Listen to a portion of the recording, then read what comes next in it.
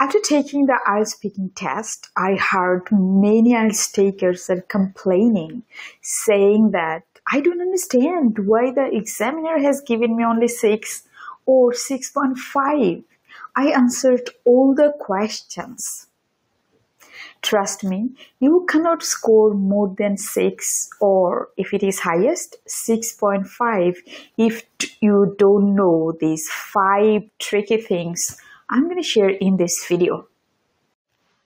So, the number one tricky thing is, if you can't use cue-card related tense, you will be surprised to know 95% of my students at the initial stage cannot use cue-card related tense. Now you might be wondering, what is cue-card related tense? Look at this cue card. It says, describe a time when you used a map. You should say, when it was, why did you use the map, how you felt about it. If you observe this cue card, you will find that all the verbs are in past tense. So while you are answering this cue card particularly, you have to use past tense. That means your given story for the cue card, for this particular cue card, will be in past tense. Let me tell you a truth. While I was preparing for IELTS exam for the first time, that time I was really struggling to use past tenses, especially for cue card, because we are really habituated to use present tense while we are talking.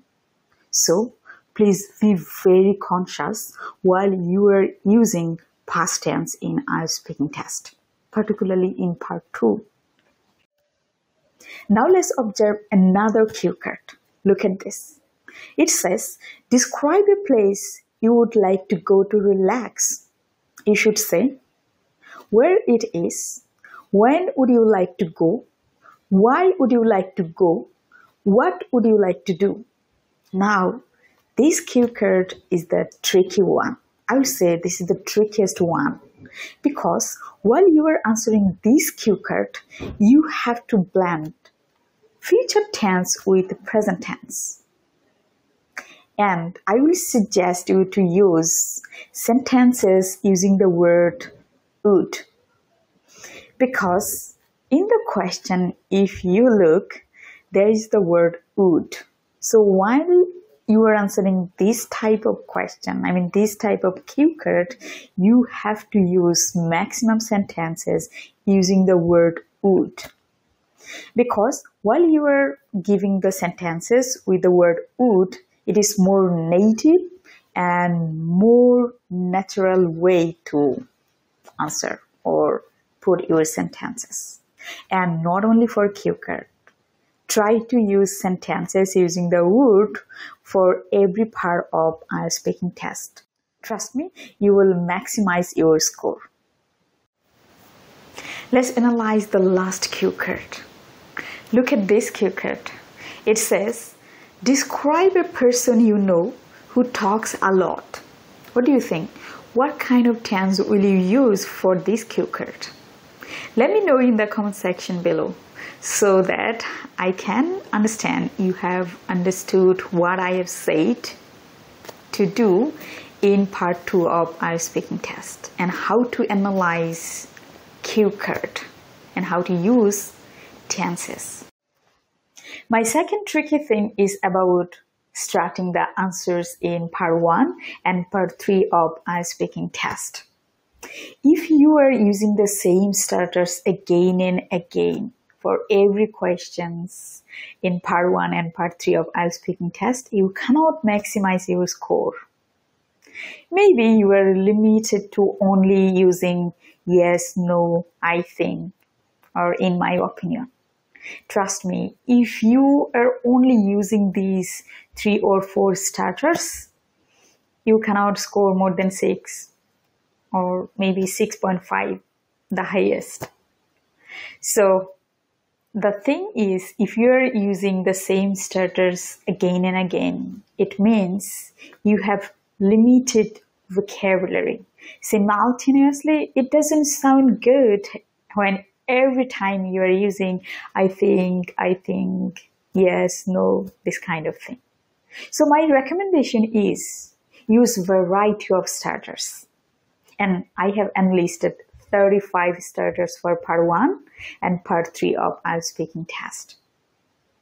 If you want to get those starters, you can follow my Facebook page and inbox me and let me know that you have watched this video and you want these 35 starters.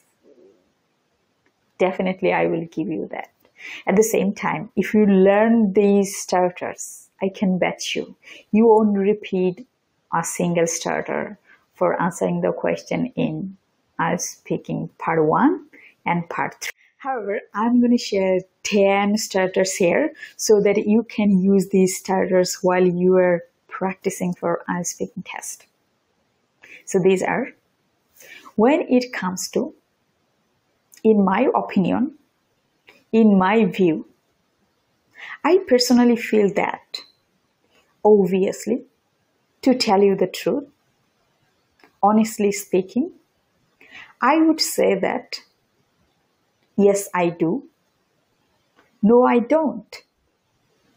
If you use these 10 starters, you will maximize your score. Here comes our third tricky thing. It is about using idiomatic expressions and spoken expressions. If you can't use idiomatic expressions and spoken expressions in IELTS speaking test, you can't maximize your score. Because you might know that IELTS speaking test is an informal test. So the examiner is expecting that you will use idiomatic expressions at the same time spoken expressions in IELTS speaking test. And for getting 7+ in IELTS speaking test, you have to use idiomatic expressions. Let's talk about the last tricky thing. This is last but not the least. This is the most important one. It is about repeating words, ideas, and sentences. Trust me, in IELTS speaking test, repeating is a crime. The examiner will penalize you if you repeat words, ideas, or sentences. I will say the least they will penalize you is 0.5 score. So do not repeat word, ideas, or sentences. However, I have 2 suggestions for you so that you need not to repeat in IELTS speaking test. Number 1 is, while you are practicing for IELTS speaking test, record your answers and count how many times did you repeat and minimize that repetition.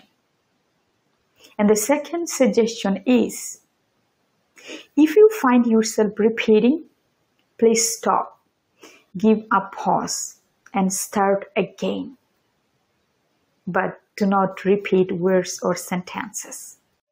So remember these 5 tricky things, and definitely you will maximize your score. And if you are aiming for 7+, you have to be very conscious about these 5 tricky things. And for more tips and tricks, subscribe to my channel. Click the bell icon so that you get the notification when I upload a video. And if you find this video helpful, please share with your friends and family members. Follow my Facebook page and subscribe to my YouTube channel. Thank you.